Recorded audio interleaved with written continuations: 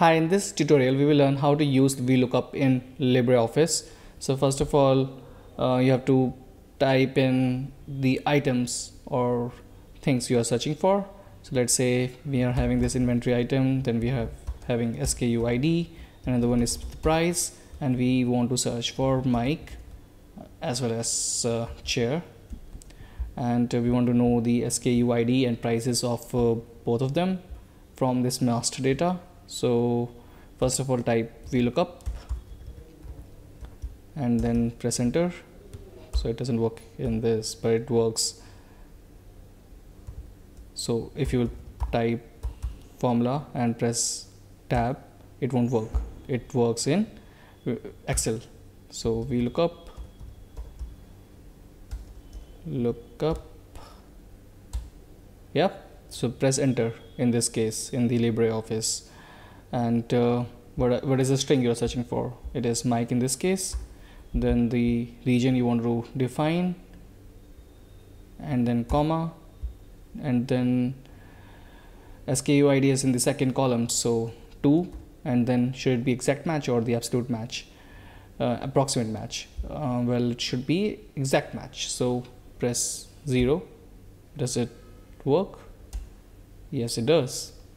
And if you type, let's say, column 3, then it will return the value as well. We can just type dollars so that the copying of this particular formula becomes easier.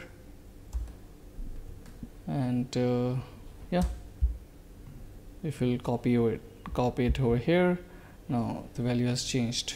Type A14 because we are searching for this, but we want the third column value, which is this one, now 213. So this is correct, and since we copied this formula and the absolute addressing is there, so we can just pull this down, and we can also pull this down. So chair WE1, and we have the third column, which is the price. So chair has the price 34, and over here we are also having 34. And if you will just have a fan over here, it will give us the exact value, which is of fan. So KD1. Now if you want to use, let's say, newspaper, replace that, and we can see the values of SKU ID and price have changed. And just in case you want to add it up,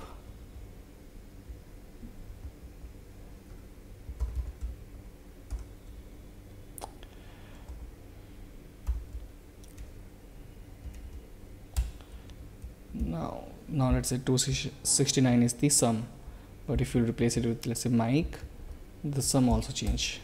Thanks so much for watching this tutorial. If you liked it, please subscribe to our YouTube channel, and if you didn't, then leave a comment so that we can improve it further. Do watch these suggested tutorials to learn even more, and do let us know what you want to learn on Being Skilled.